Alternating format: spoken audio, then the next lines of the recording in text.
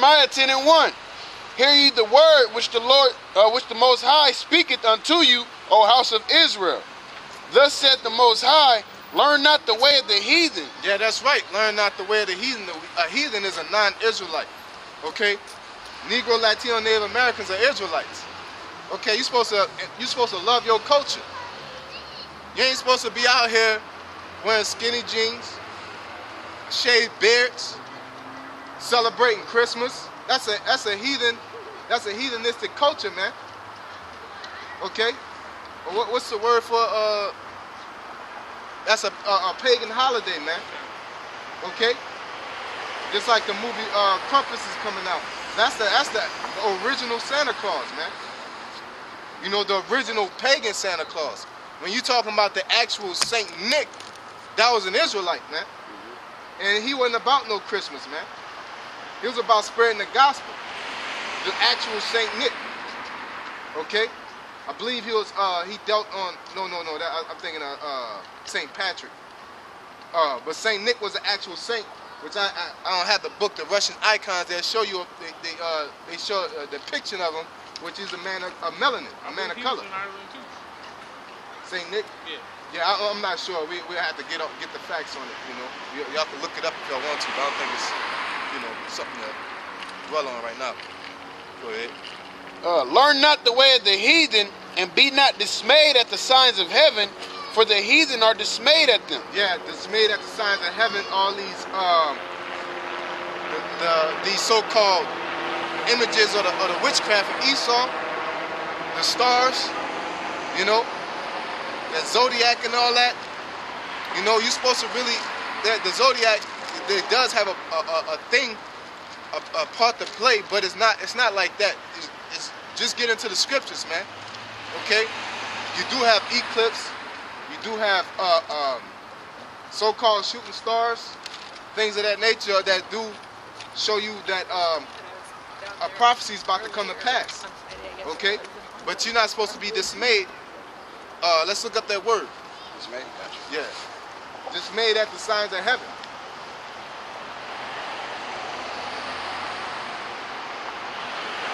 Then this is actually, like when you read down, this is actually going into Christmas, man. So it's deliberately telling you not to celebrate Christmas right there. Yeah, we're gonna get to it. Oh, okay. I didn't know you were. Okay, my bad.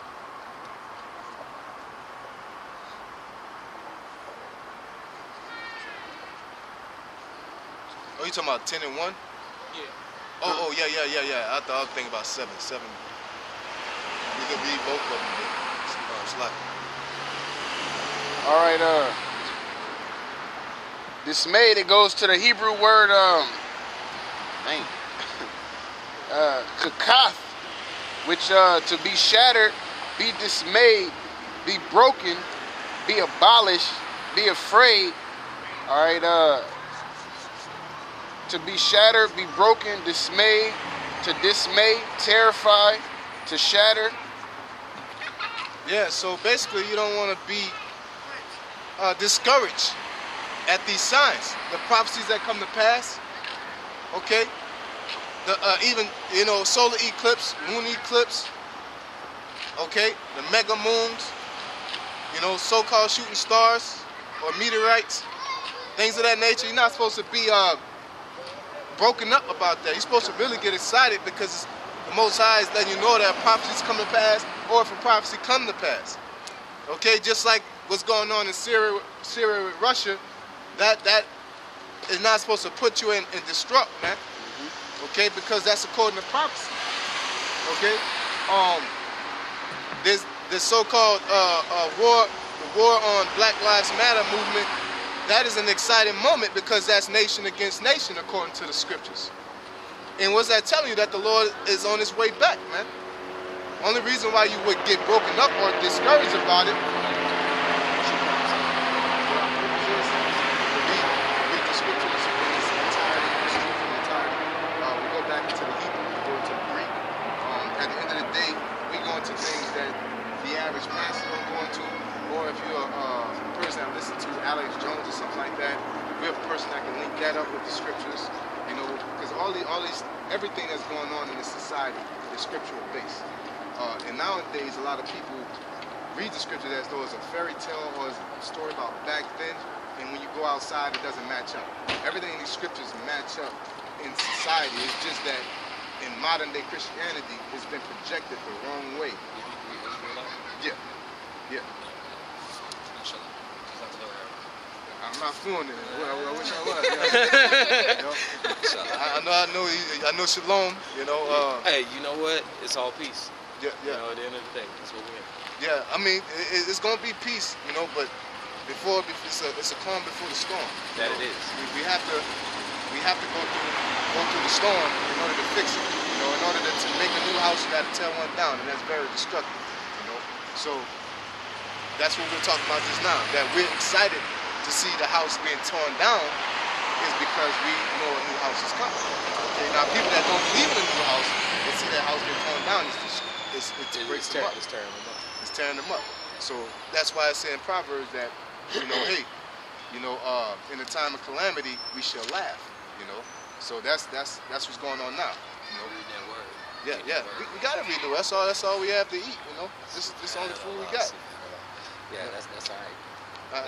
Inshallah, you brothers keep up the good work. Come. Shalom. Shalom. Let's go ahead, man. That's go ahead with the scriptures. Do you want me to read down to the Yeah. We're Okay. gonna go back and forth. All right. Jeremiah 10:3. I'm gonna go to the second half of 2. It says, "And be not dismayed at the signs of heaven, for the heathen are dismayed at them." Yep, the heathen are dismayed. Okay, we're not dismayed at the signs of heaven, like we said. I gave the theory of the house. When the house is broken down, we're not broken up or discouraged. Okay, the heathen are discouraged, and guess what? 2/3 of Israel are discouraged, man. Okay. Like something happened with France or shooting and all that, and you all up in arms, you all like, oh man, we need to come together. Man, look, I'm excited, man. The Lord's coming back, man. Okay, you forgot about that? You forgot the Lord said this is gonna happen, then I'm gonna come back. Okay, you know why that is not a situation for you? It's because you don't believe the Lord's coming back. All my eggs are in that basket, man. Okay. When the Most High say you make your body a living sacrifice, come ye out of the world, we have done that. So all our eggs are in the basket of the Lord coming back. And we strongly, I'm not like super hating. I know for a fact the Lord is coming back. I don't mind putting my eggs in that basket. Basically like you got an underdog, and I put my life savings on this fight or on this football game, on this basketball game, because I know they're going to win. The referee telling you what's going to happen. The owner or whatever. Go ahead. For the customs of the people are vain. Yeah, the customs of the people are vain. Christmas. You mean to tell me it take you one time in a month to get the Christmas spirit? You're supposed to have that type of jolly, respectable, honorable, open the door for individual all year round, man. Why take Christmas for you to be all? I actually get mad when people are nice in Christmas time. Like because January you're gonna be an animal, man. You're gonna turn back into an animal, man. Now I'm gonna let you have January, because January you're trying to better yourself. Because of the New Year's resolution, you're trying to better yourself. I'm real. Once February hit, really once some taxes go out, you know what I'm saying? Then you back to really once some taxes hit. That's when you start becoming a nigga all over, man. Okay. And then you gotta wait for a holiday. A holiday shouldn't change your spirit, man. The pagan holidays, the high holy days of the scriptures, like the Purim. Okay, like the Purim, that should put you in a realization, in a different spirit, man. Just like the Passover. The Passover it has a spirit of, basically, I hope the Lord is still dealing with me, man. I hope I can make it, man. It shows you how serious your salvation is, man. That spirit is in the environment of the Passover, man. Brothers become like super humble and is that like y'all get for that New Year's, we keep it going, but we just always get reminded, okay? Ain't like we just super humble. We super humble upon Passover, then next thing you know, we back to being niggas again. No, we realize and we try to enhance our humbleness. We try to enhance our sincerity in serving the Lord. Okay, the Purim, the feast of first fruits, Hanukkah. Okay, you know, atonement. You know, and the crazy thing is, that's why I say now people like to pick up other cultures, man. You Easter, Halloween, that ain't our stuff, man. You know, Brazilian weaves, you know, shaved beards. That ain't our culture, man. Okay? Like you like to say, oh, just because I talk this way, I don't speak white, I speak proper. No, you speak like a white person, man. Because when you go in the predominantly Israelite neighborhood, they don't talk like that, man. They have their own culture, man. And then when you get popped for being a house nigga, I speak proper. No, nigga, no you don't. You speak like a white person, man. Okay? Because the word proper is basically, it means what's appropriate for that situation, man. Okay? I can speak on it because the way that the Mexicans and the Puerto Ricans speak Spanish, they don't speak like that in Spain. Yeah. It's still Spanish, but no, it's slang to it. Yeah. I heard somebody say a Spanish word for, I think it's pescado or pescado for like fish or something like that. And then I talked to a woman from Argentina, and then the guy told me how to say fish is something different. And I said, no, the Spanish lady told me, well, that's a proper way. I said, how is American way to say, American Spanish way to say something is more proper than the actual Spanish way to say it? Yeah. You know? Of course you got Spanish and Portuguese, but she spoke Spanish.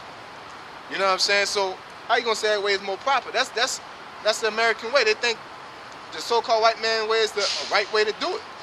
Just like in this society, how you eat. You go to Walmart or you go to the Whole Foods store, you buy your food. Okay?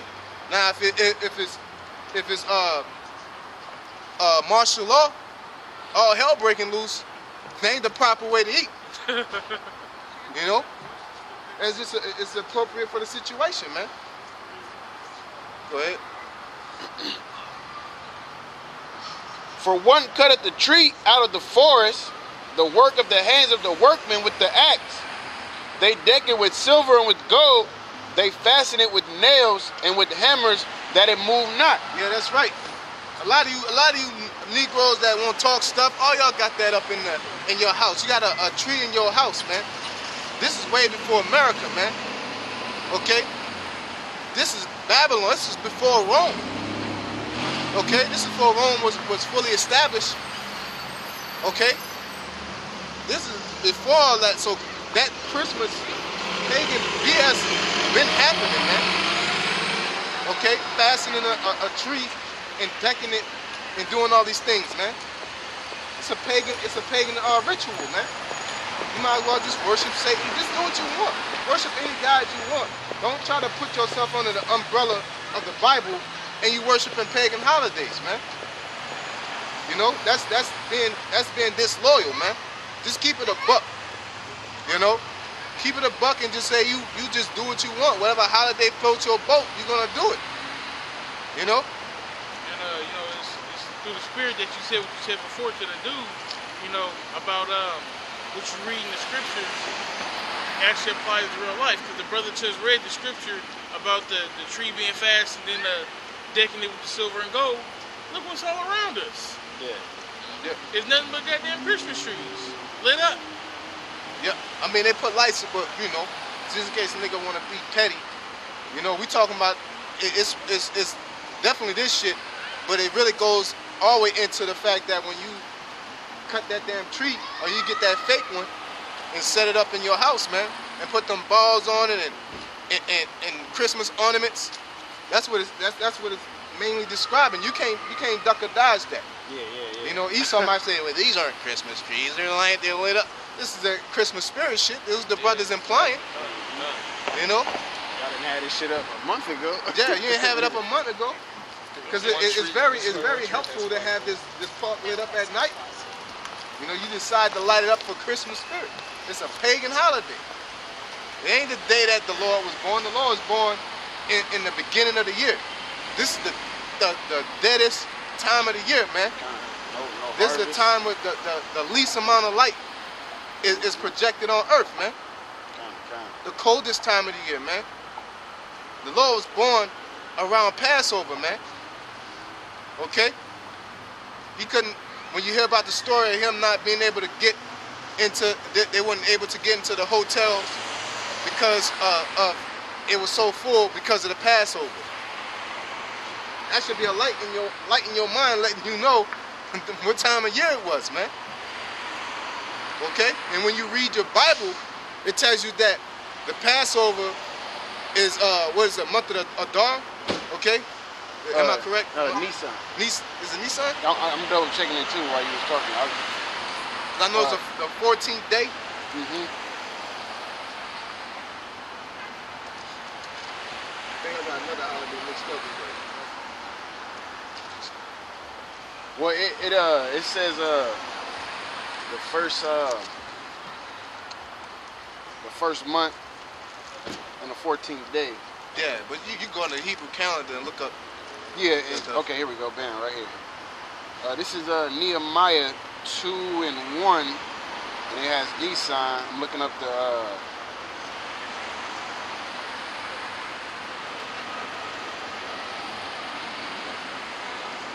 It goes to the Hebrew word.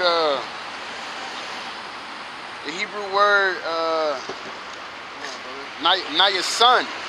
All right, and it says their flight, the first month of the Jewish calendar, corresponding to March or April. Yeah, corresponding to March or April. It's really like sometime February, between February, March, and April. You know, depending on the leap year situation. Okay.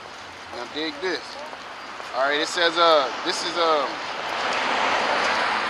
Guinness Lexicon. It says Nisan, the first month of the Hebrews, called in the Patak, which it's denotes the month of flowers. You know what I'm saying? Basically, like you said, bringing life. You know? Yeah, because springtime is in this society. Spring is in what? April, May. Okay, that's the same time according to the Hebrew calendar, which is the Passover, which is the beginning of the year.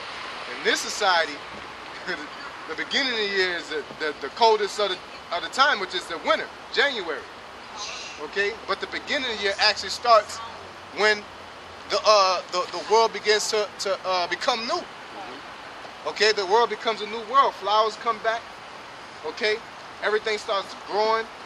Hello, gentlemen. Okay, hello. How you doing? We're wonderful. How are you? Yeah, everything starts growing and doing what it does. That's the beginning of the year. It feels like the beginning of the year. Animals come out of hibernation. And yeah, animals come out. You know, people come out. I'm about to say people. You know, they be The hiding. moles come out. The ducks come back. Yep, the ducks come back. Everything starts to become new, man. Yep. Okay? So with that being said, it's common sense that's the beginning of the year according to the Lord. It makes sense when the Lord said this is the beginning of the year. Not when you go outside and it's cold, you don't see nobody, you don't see no animals. That sounds like the end, okay? I'm about to say, because even Easter, that pretty much goes back to the fertility guy, you know, bringing life. You know what I'm saying? They don't have that shit in December, you know? They basically got that from the Nisan, man, the month of Nisan, all right? Now your son. That comes from basically Yahweh Shai being linked with Christmas came with that Constantine with all that trying to merge pagan rituals with Christianity, man, to bring peace to Rome, so to speak. Okay? Because you of course you had the Holy Roman Empire, but you're still polytheistic, a polytheistic society. So in order for him to merge the Bible into that, he had to, you know, unify both of them, man. Okay? Basically, he say, okay, yeah, the Lord was born. We gotta celebrate that, you know, so to speak, connected. Okay, and say, okay, Christmas and this and that, and link it up with that, man. Okay, other holidays. All these holidays really go back to Babylon, man. Okay? You might as well just go to Africa and hang out. Or go to, you know, Iran. The people you hate. You know, it's the main culture you picking up on, man. The main two, the Hamites and them Arabs, man. Okay? That's all them rituals you getting from. Okay? Go ahead. Yeah, that was it. This is the book of Ecclesiastes 7:29. Lo, this only have I found, that the Most High made man upright, but they have sought out many inventions. Yep, the Most High, basically, man in general, he made everybody to follow the laws. But one nation was made to enforce it and really revere the law, which is Israel. Okay? We all made upright, but you sought out many inventions. That's talking about, oh yeah, we gotta come together. That's an invention, man. Okay? Christmas, like we were talking about, Thanksgiving, or you know, just different laws that Esau puts out there, the so-called white man or the rich elite put out there, or the way of life. You know, get money, putting your children before you put before your spouse. That's an invention, because according to the scriptures, your spouse is supposed to go before your children. Okay, because you can always have children. You know. So basically, of course, you can always have a spouse, but you need a spouse before you get children. Okay? You don't get children without a spouse. Yeah, you don't get a child without a spouse. You can say, oh, I can get another spouse. No, man. If you never had a spouse ever again, could you have children? No. Okay? If you lose your children and you keep that spouse, you can keep having children. You can't stop that unless you get to that age. You know? Go ahead. Go back to Jeremiah. This is Jeremiah chapter 7, and I'm gonna go verse 10. It says, I'm gonna start back at 9. It says, will ye steal, murder, and commit adultery, and swear falsely, and burn incense unto Baal, and walk after other gods whom ye know not, and come and stand before me in this house which is called by my name, and say we are delivered to do these abominations. Yeah, the Lord ain't give you no pass to be out here celebrating Christmas, man. I don't care what you thought it was. It ain't in the Bible. Okay? No license to do evil. Yeah, get that. Let's get that. Most High ain't give you no license to do evil. What I believe is Christmas is all about loving and caring, and I believe that's what God is all about. No, I don't care what you think God is all about. He ain't about Christmas. Okay? Go ahead. Ecclesiastes 15:20. He hath commanded no man to do wickedly. He hath commanded no man to do wickedly. Go ahead. Neither hath he given any man license to sin. So you don't get it.